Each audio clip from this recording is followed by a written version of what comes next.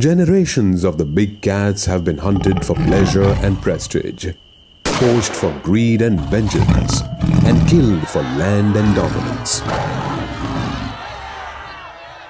This has led to a drastic decline in the tiger habitat over time. Even today, a large demand persists for different body parts of the tiger, for their use in modern medicine and folk remedies, amounting to $200 billion per year. The objectification of the tigers in a monetary sense has disrupted the ecosystem long enough, sidelining the actual benefits that an alive tiger brings to a community in many forms. After a very rough patch, the human-wildlife conflict decreased in Ranthambore as the villagers realized how tourism brought survival and growth for them.